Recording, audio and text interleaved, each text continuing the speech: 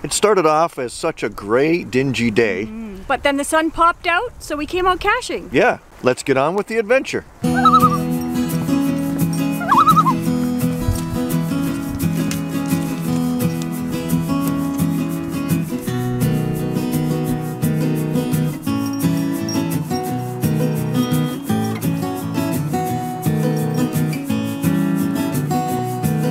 It's a very cool wooded area here with this awesome ravines nearby, and we're going to go down into them. And this is an area we've been to before, but not this specific spot, and it's so close to home. And that's just one more thing, you know, geocaching doesn't have to take you far and wide for a great adventure. You can get to places like this almost anywhere close to home.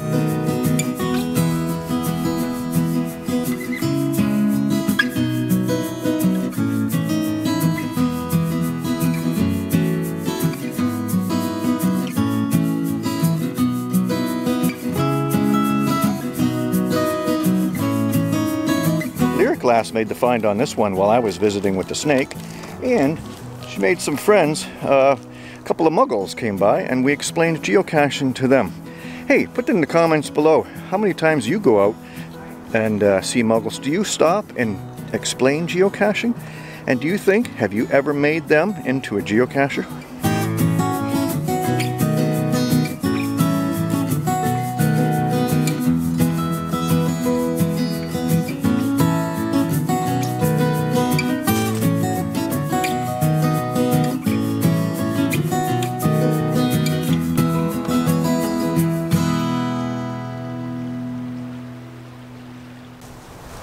As I came up here, I'm getting farther away. We're both kind of wandering around a bit with the coordinates, but it came up from the trail, and it says the hint is rooty, and it's a one difficulty 4, and we can't find it. So we're just gonna have to keep looking, because I think this might be more than a 1, because I'm close and I'm not seeing it, so I have to dig a little deeper. There? Yeah. Oh, there's another toad. Found it. We'll get the dog after. I don't see any animals coming. Oh, it's a star.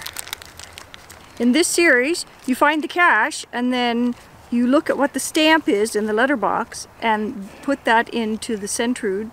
How do you say that? Into the checker. You put it into the checker. Put that into the checker and it gives you a letter code that you use to solve the puzzle cache.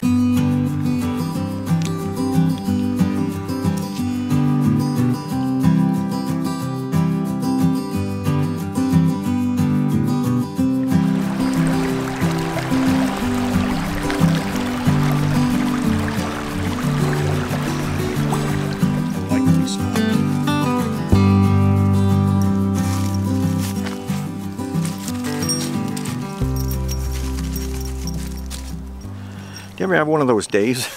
We thought we would have this one so easy with the hint. We've actually been having quite a bit of trouble with some of these caches. It's not just walking up and getting it. We gotta actually search. Imagine that. Lyric Lass suggested we look way up here in this spot, and lo and behold, we got it. Woo!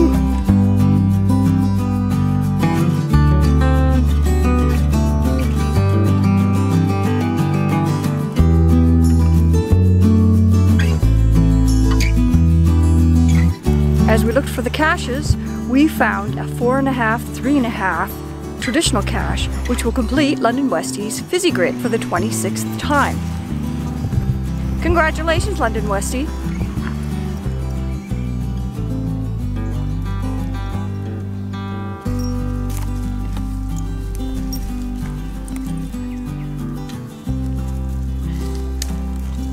Lyric Lass doing what Lyric Lass loves to do, climbing trees. London Westie can climb them too, just not very often. She always grabs them before I can get to them. Yeah, we'll go with that. Does that mean you're slow? No, yeah, I am. That's the last letterbox. We got all the codes. Yep, we'll put all the codes in and we'll find the final, and we'll get that one next.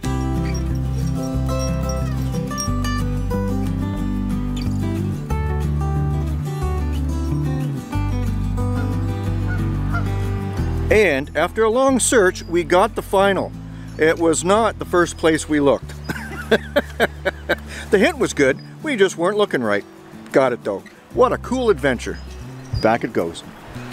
Hey, guess who we saw caching? Yeah, we got muggled by a couple of other cachers. Desafio and the Boz 5. Woohoo! Westy or Cache Canada and Geopup City. Oh, and another Geopup.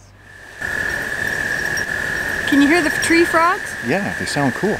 Just part of our fun adventure. Yep, we're glad you joined us on this adventure with Cache Canada. Keep watching, there's more caches to be found. Yeah, where will geocaching take you?